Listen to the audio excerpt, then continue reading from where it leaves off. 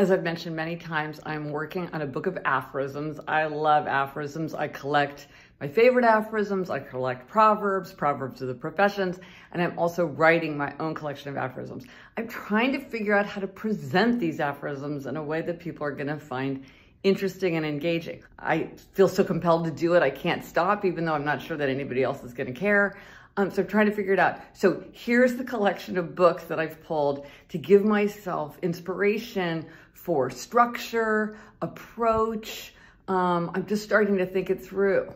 I've been collecting books over the years that have formats and structures that I find interesting.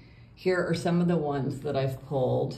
Here are some of my, not all, but some of my books of aphorisms that I've collected over the years. They don't all fit. I had to clean off, hey, here's more. See, it's kind of spilling into these other shelves. I cleaned off some other shelves so that I can make more room, because I have a bunch of ones that I haven't read yet, so they're waiting to be read and then shelved.